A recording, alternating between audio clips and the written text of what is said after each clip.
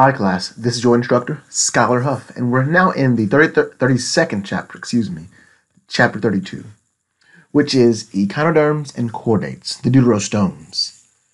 So here we are, and the question begs, what does a sea star have in common with a fish, frog, hawk, or even a human? You may think it's strange to group the echinoderms, which includes the starfishes or sea stars, sea urchins, and sand dollars, with chordates. So the clade, or in this way it says phylum, that includes humans and other animals with vertebral columns. However, even though these animals look and behave differently from one another, fossil evidence and of course, morphological and developmental, and even the molecular data suggests that chordates and echinoderms share a common ancestor and are closely related. In chapter 31, we discussed two major protostome branches of the animal kingdom. So with those two branches, we'll now focus on a third major branch of the animal kingdom, the deuterostomes. Some biologists speculate that the last common ancestor of the deuterostomes was an animal that obtained food by filtering ocean water. The two major groups or phyla of living animals assigned to deuterostomes are the echinoderms, which includes sea stars and sea urchins, and the chordates. The largest chordate group is Vertebrata or subphylum, which includes the animals with which we are most familiar, such as those fishes, amphibians, reptiles, which of course includes birds, and mammals. The Galapagos marine iguana is a reptile and a member of the vertebrate clade that has many interesting adaptations. So if you look in your textbook on page 676, you will see the Galapagos marine iguana. So as we begin this chapter, there will be a brief introduction to the deuterostomes and a survey of the echinoderms. And then we'll go directly into the chordates and describe those key chordate characteristics. So I mentioned that marine lizard, the only marine lizard being that Galapagos marine iguana. Well, this iguana class, it lives on land and feeds along the shore and in the ocean. Hence, it is adapted to ingesting salt in its diet of red and green algae. So it shoots out salty water through its nostrils. And of course, it can be seen that encrusted salt as a white cap, as we discuss, on its head. So let's get right into what a deuterostome is. So let's begin now. So looking closely here, I have pictures showing, of course, one deuterostome. And now, deuterostomes class in the clade Deuterostomia make up the third major branch of the animal kingdom, and the deuterostomes include echinoderms, which of course are the sea stars, sea urchins, and sand dollars, and the chordates, and that's the phylum that includes humans and other vertebrates. So biologists classify the hemichordates, meaning a small group of worm-like marine animals, as deuterostomes, and the hemichordates from Hemichordata have a three-part body plan made up of proboscis, collar, and trunk. So these animals have the characteristic ring of cilia around the mouth. And the most familiar hemichordates are the acorn worms, an animal that lives buried in mud or sand. So with this, the deuterostomes evolved from a common ancestor during the Proterozoic eon more than 550 million years ago, and the major groups were present during the early Cambrian period and were characterized by several shared derived characters. And we'll get to those here shortly, meaning those synapomorphies or synapomorphic characters. So those evolutionary novelties are present in their most recent common ancestor. So evidence for the relatedness of chordates, the hemichordates, and echinoderms come from the molecular data and patterns of embryonic development. For example, deuterostomes are characterized by radial rather than spiral cleavage. Their cleavage is indeterminate, which means that of course, the fate of their cells is fixed later in the development, so that this is that reason why you can take a cell from an embryo, freeze that embryo, and of course, conduct those genetic tests, such as the PGD, the pre-genetic diagnosis. So in deuterostomes, the mouth does not develop from the blastopore. In other words, the anus develops first, that first blastopore opening. And the blastopore of deuterostomes becomes anus, which of course is located near the future side of the anus. And the mouth part develops from a second ovium on the anterior end of that embryo, thus the name deuterostome, which is derived for the word second mouth. So of course, hereafter we'll get to further characteristics, but right now, let's get directly to where we've left off. So here, we're at the echinoderms and chordates. So if you have your chart, the chart we began last chapter, which by and large is complete, other than including the echinodermata and chordata. So let's get now into echinodermata. So examples of which I've mentioned a number of these already.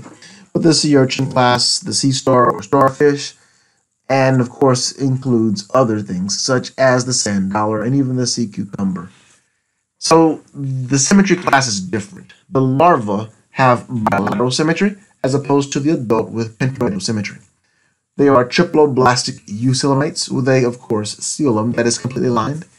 The skeleton is an endoskeleton. They have a highly derived body plan because, of course, as animals are, there is no shared body plan, and they have a complete digestive tract. There is a complete digestive tract there. Complete. And they live class in the marine environment. These are the echinoderms, excuse me. Moving on. So this shows class two examples. There are sea urchins, and of course a sea star. You got another sea star. And let's move on to, of course, the last group. So this is phylum Chordata, including things such as the lancelet, the frog, and of course even Homo sapiens, meaning humans, and a number of other things, which we'll get to later, exhibiting bilateral symmetry. We are triploblastic eucoelomates with an endoskeleton, as we just saw with the echinoderms. And of course, we have a complete digestive system with two openings, a mouth and an anus. And we live class all over the world, meaning from the marine environment to freshwater and even in the terrestrial environment. Let us continue now on to a couple of pictures.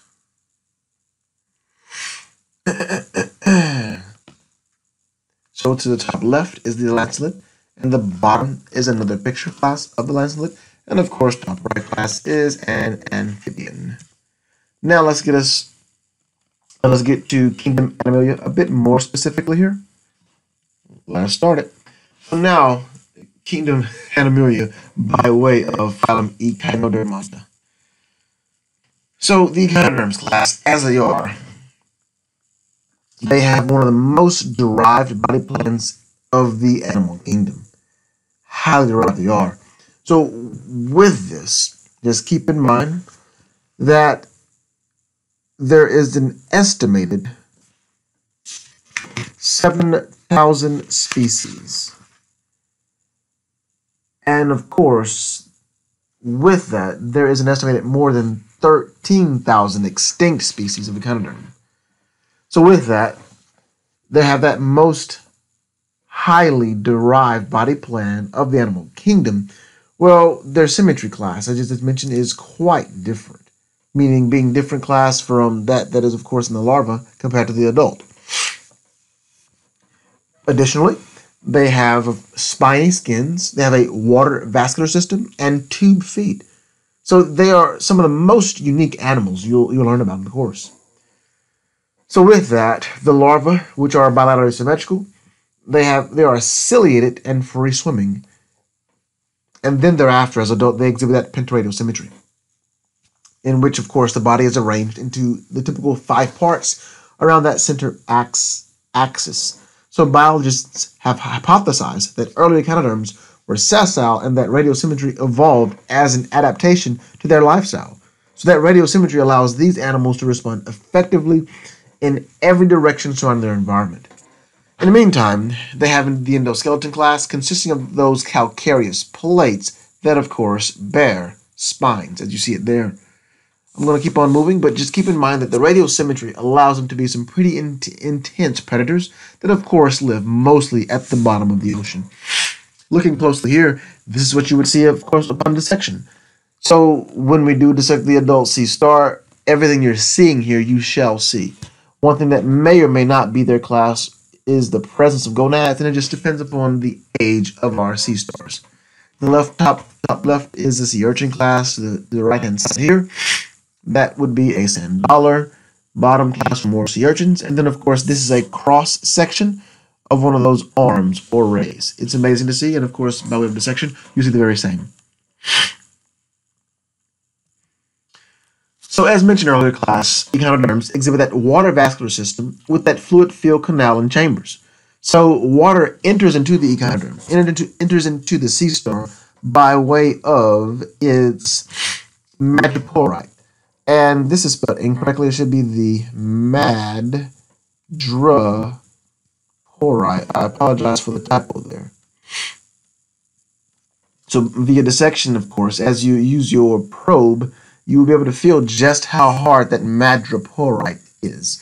So branches of the water vascular system then lead to their, of course, it says numerous tube feet. And with that well-developed coelom, they have no excretory organs.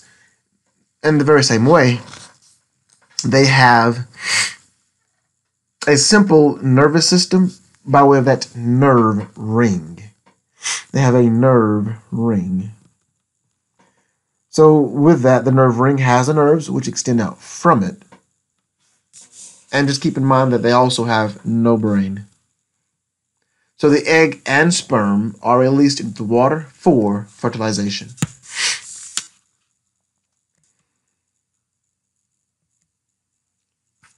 Up next, we have phylum Chordata.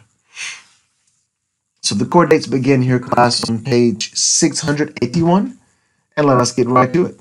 So the chordates, as they are, have been further divided into three different subphyla, or three different groups. They are as follows. So we have those known as the urochordates, or Urochordata, and these include the tunicates, the sea tunicates. Thereafter, there are the cephalochordates from Cephalochordata, and then, of course, the vertebrates from Vertebrata. And these are the animals with backbones. So do get in your brains now that just because someone says, oh, that's a chordate, it does not mean that, of course, there's a backbone. It's only class, those animals that are members of Vertebrata, the vertebrates. So biologists currently assign the chordates, phylum Chordata, to three clades, or subphyla, as I just mentioned. So those cephalochordates include the lancelets. Urochordates include the sea tunicates. And of course, you all know the vertebrates well. So although the structures of living species may suggest otherwise, the molecular data support that the urochordates, not cephalochordates, are the sister group to the vertebrates, which I find utterly amazing. So the chordates, of course, are deuterostomes, and they are coelomates with bilateral symmetry, that tube within a tube, that completely lined body cavity, with those three well-developed germ layers, the endoderm, the ectoderm, and the mesoderm. So with that, just keep in mind that there are four shared derived characters that distinguish chordates from all other groups of animals.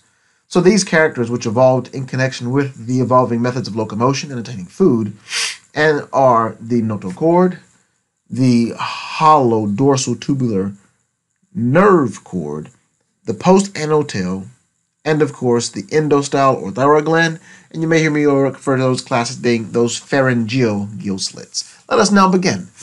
And as I get to these, just keep in mind, as we see here, the urochordates, the sea tunicates, the cephalochordates with the lancelet, and of course, now what we're getting to, on your exam class, you'll be tasked with briefly describing these four characteristics of chordates that I'm getting to now. Let us begin. So all chordates, as it states, have these. So just keep in mind on your lecture test, I say again, please bear in mind that on your lecture test, being of course what is called test 3, you all will be tasked with describing these. So I can't stress enough, please take amazing notes. Let us begin. So all chordates have that notochord, and it's that during some time in their life cycle that it's there. So the notochord class, as I've described that notochord, it's that dorsal longitudinal rod composed of spongy connective tissue, and of course, it's surrounded by a tough fibrous sheath.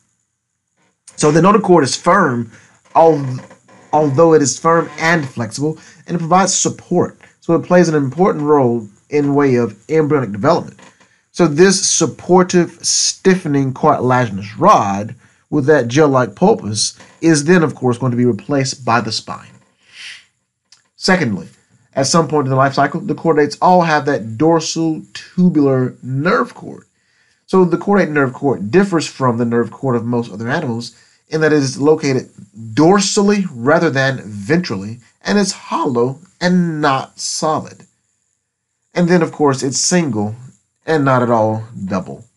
So just keep in mind that this nerve cord, of course, is going to be, of course, the spinal cord that attaches to what will eventually enlarge to form the brain superiorly. And this is what makes up the eventual class central nervous system.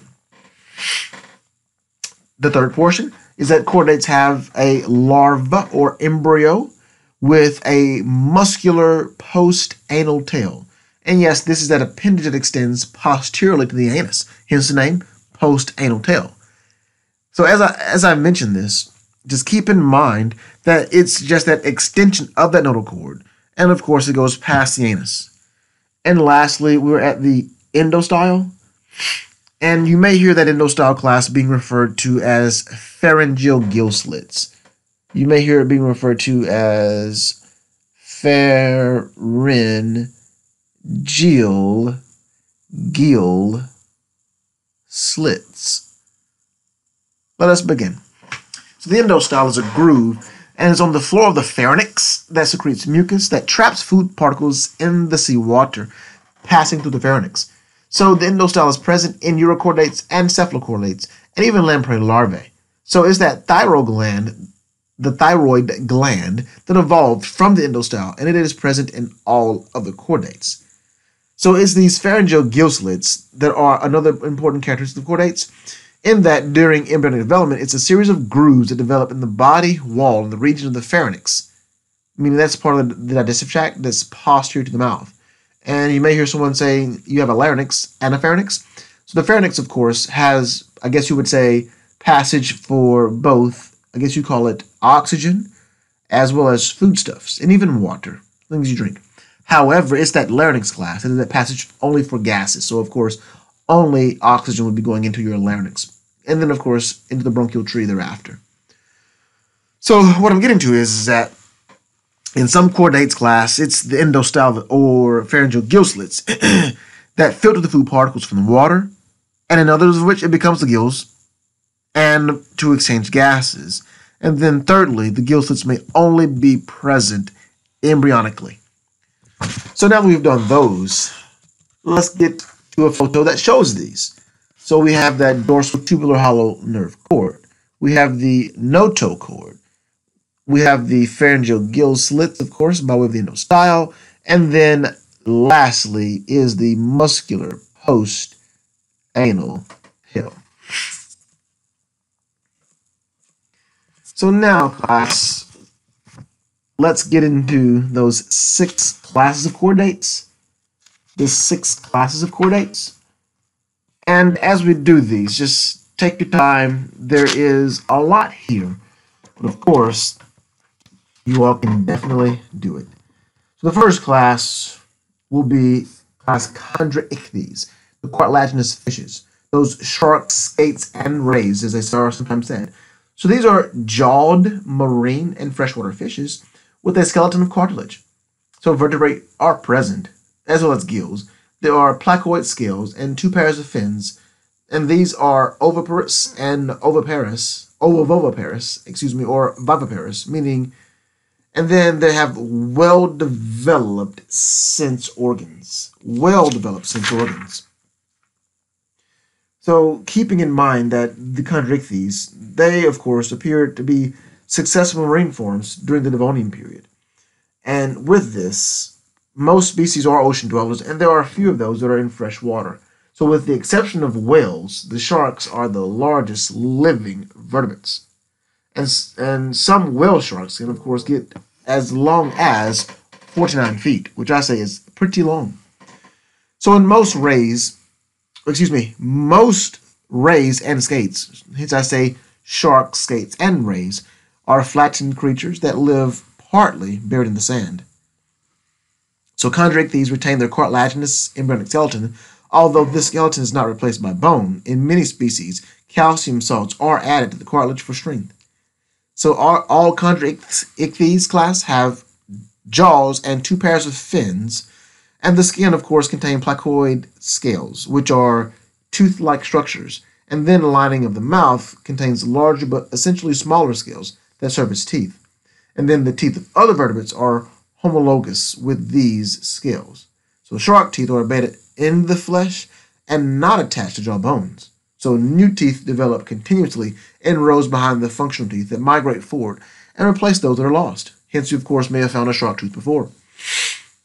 So with this, I'll get on to our next class Osteichthyes. So class Osteichthyes includes the bony fish.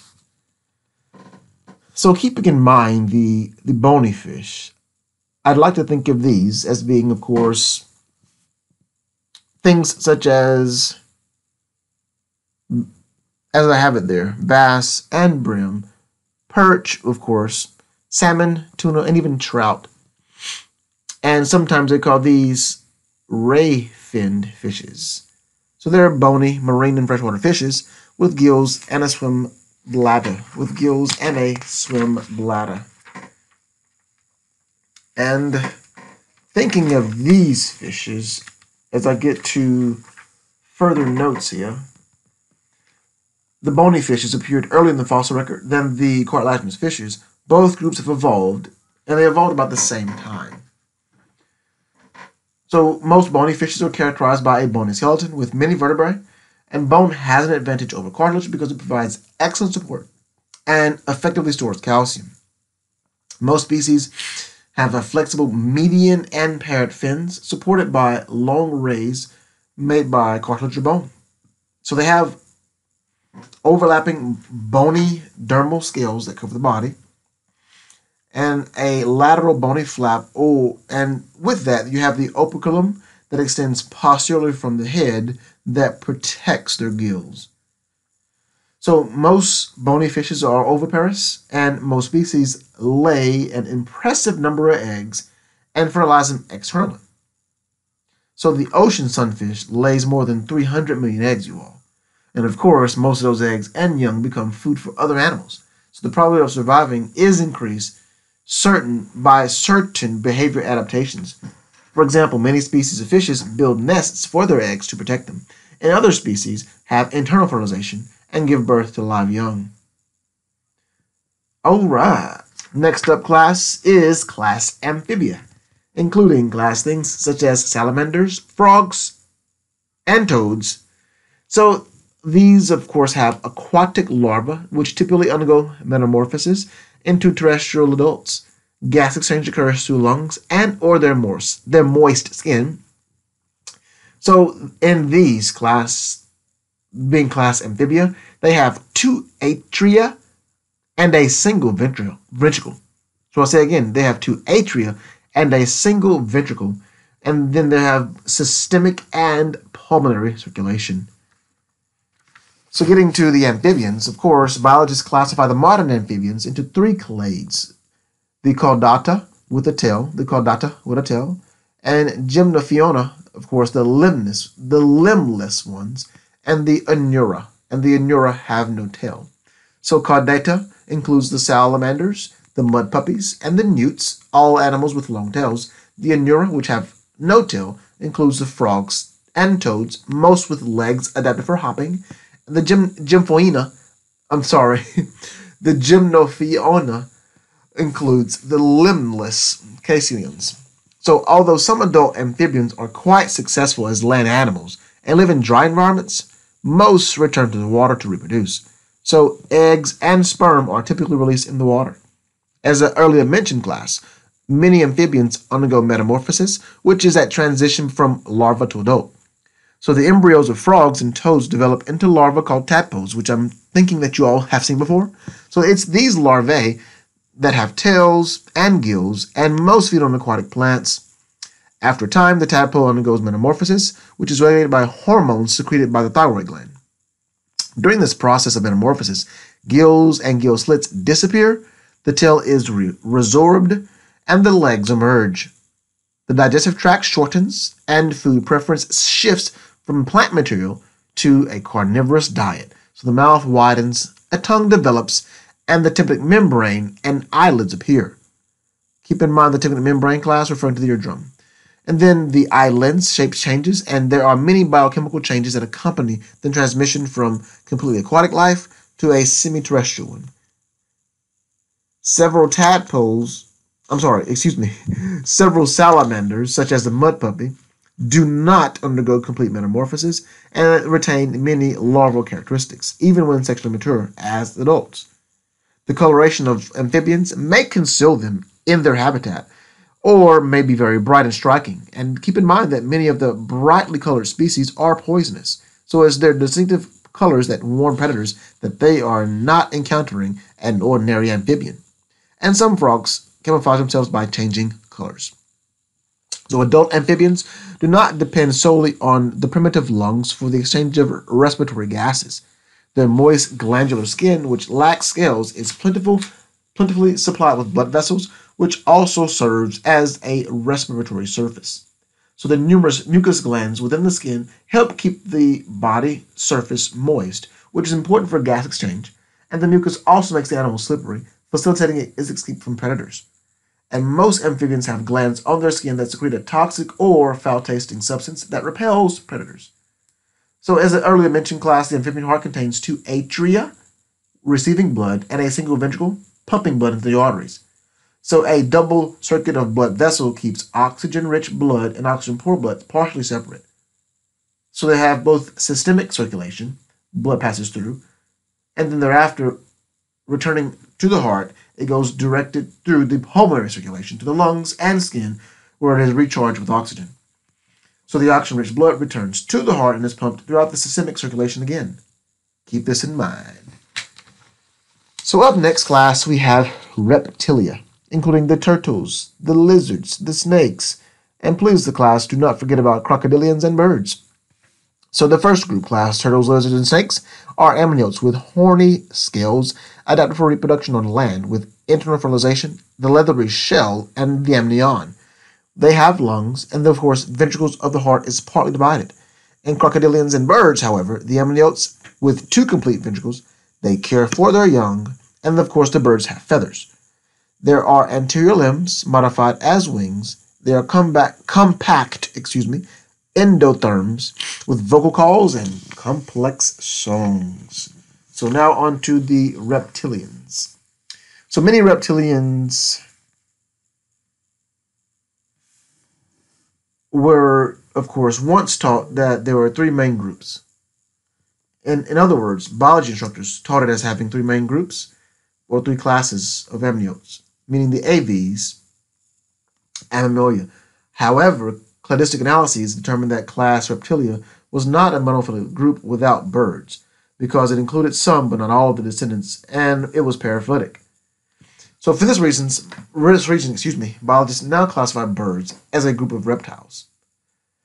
So with that being the case, reptiles have many terrestrial adaptations. So many reptilian characters are adaptations to that terrestrial life.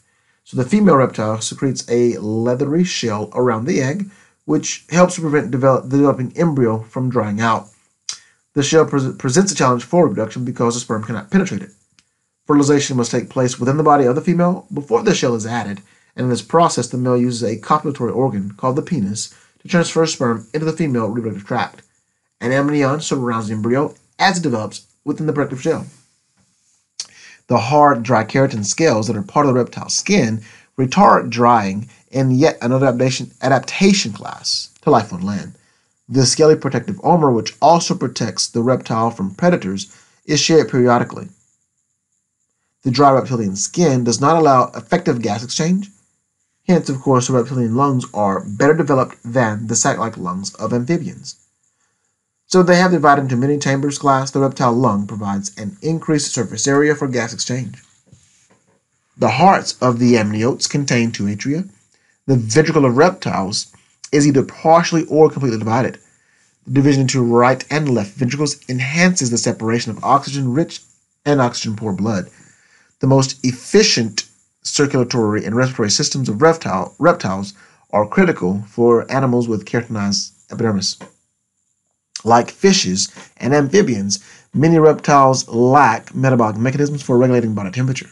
They are ectotherms, meaning that their body temperature fluctuates with the temperature of the surrounding environment. So some reptiles have behavioral adaptations to help them maintain the body temperature higher than that of the environment. For instance, you may have observed a lizard basking in the sun, which raises its body temperature and increasing its metabolic rate. This increased rate permits the lizard to hunt actively for food. When the body of a reptile is cold, its metabolic rate is low, and the animal tends to be sluggish. Ectothermia explains why lizards, snakes, and turtles are more successful in warm than in cold climates. Many reptiles are predators, and their paired limbs, usually with 5 toes, are well adapted to running and climbing in search of prey, in addition to their well-developed sense organs to enable them to, of course, locate prey. So the reptiles have 2 major lineages. So we have those which includes snakes, lizards, worms, and of course lizard-like animals that burrow called Tartaruras. And the second lineage including, of course, the extant turtles, the terrapins, and tortoises. And of course, crocodilians, which of course include the crocodiles, the alligators. So of course, these animals, along with the birds, are the surviving reptiles of the Archosaur lineage.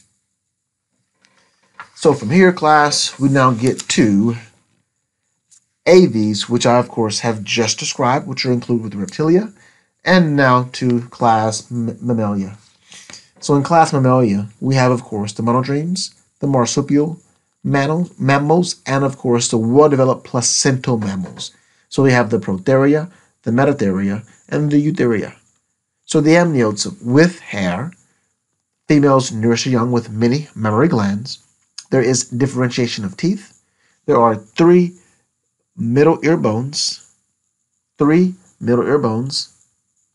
stapes, incus, and malleolus, the diaphragm, which we must have, a heart with 2 separate atria and 2 separate ventricles.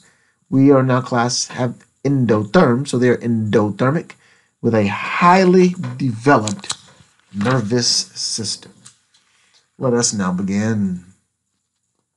So since we're here with what we call the mammals class, with what we call the marsupial mammals, the monotremes and placental mammals, let us now begin. Mammals in class Mammalia have many unique characters. Derived characters includes mammary glands that produce milk for their young, hair for all mammals, meaning have at least a few hairs at some time in their life, and no other organism has true hair class. They have 1 pair of temporal openings in the skull, differentiated teeth, the incisors, the canines, premolars, and molars, lung with alveoli, completely divided ventricles, kidneys which help conserve water, and 3 middle ear bones. And other tetrapods have only a single bone, the stapes, in the middle ear. So the evolution of the cochlea, the organ for hearing in the inner ear, gives mammals an excellent sense of hearing. So contributing significantly to the success of mammals, the nervous system is more highly developed than in any other group of animals.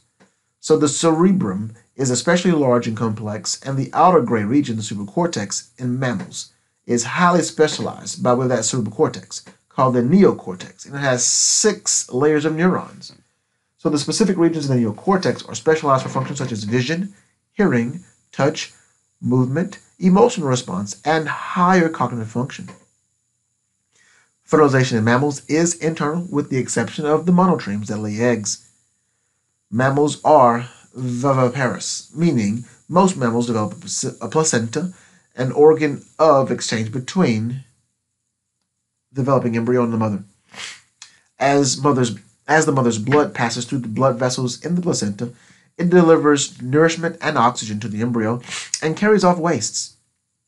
By carrying their developed young internally, mammals avoid the hazards of having eggs consumed by predators. By nourishing the young and caring for them, the parents offer both protection and an education on how to obtain food and to avoid being eaten. A muscular diaphragm, helps to move air into and out of the lungs. Like birds, mammals are endotherms, but mammals appear to have evolved many endothermy independently of birds. Some of the adaptations that allow mammals to obtain a constant body temperature include the covering of insulating hair, very efficient lungs with alveoli, those air sacs through which gas exchange with the blood takes place, a fully divided ventricle, complete separation of pulmonary and systemic circulations. Red blood cells without nuclei serve as efficient oxygen transporters too. Lastly, the limbs of mammals are variously adapted for walking, running, climbing, swimming, burrowing, and flying, not and flying, but or flying. In most terrestrial mammals, the limbs are more directly under the body than in the extant reptiles, which contributes to speed and agility. So just keep in mind that monotremes lay eggs, and including animals such as the duck-billed platypus and the spiny anteaters. The marsupial mammals have a pouch, and that includes class animals such as the wombat, the kangaroo, and the opossum. And of course, the placental mammals have a placenta.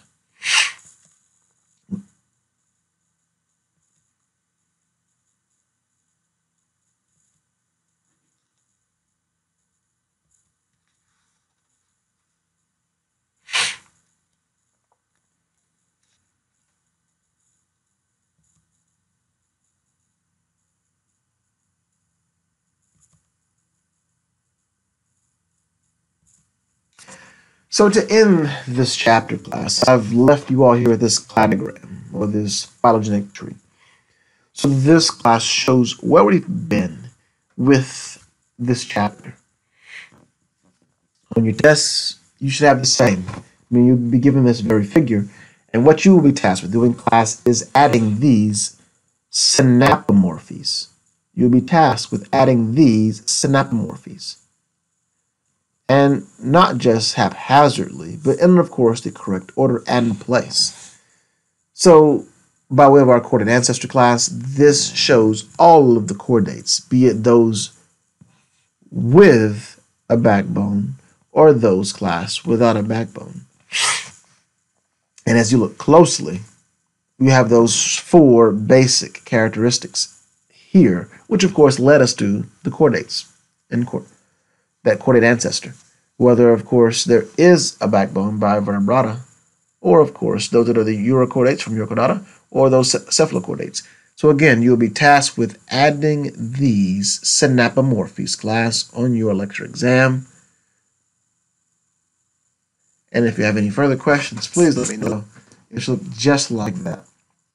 So this has been your instructor, Skylar Huff, and this was Chapter 32 class, the deuterostomes. So please study well and prepare for your test, because this test class will include just those 2 chapters, being the 31st and 32nd chapter. If you have any questions, feel free to email me, stop by the office class, or give me a telephone call. Thank you all for listening, class, and study very well.